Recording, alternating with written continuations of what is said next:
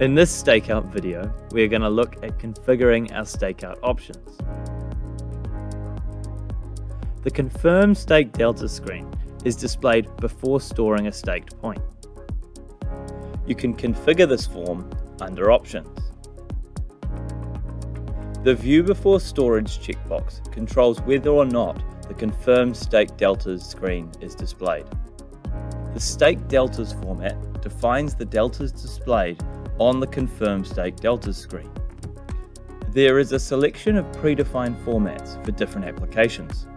You can also create your own configuration. The Trimble Access help has details on how to do this. You can use the horizontal tolerance to only display the Confirm Stake Delta screen when the point is out of tolerance.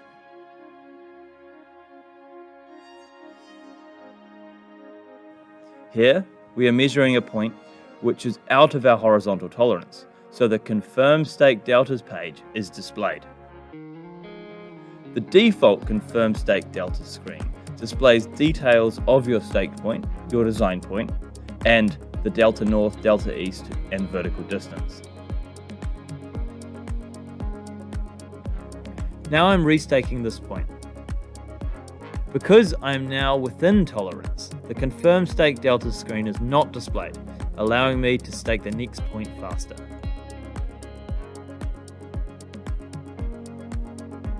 Use the As Stake name to configure the naming of your staked points.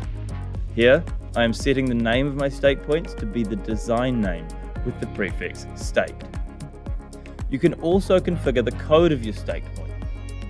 Deselecting the Store Grid Deltas checkbox will display the difference between the design and as stake points as a bearing and distance rather than delta north, delta east.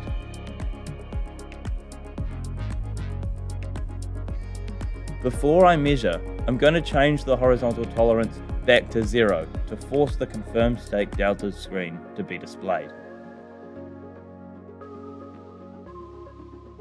On the screen, you can now see the name of the code as we defined in Options, and the stake deltas are displayed as a bearing and distance.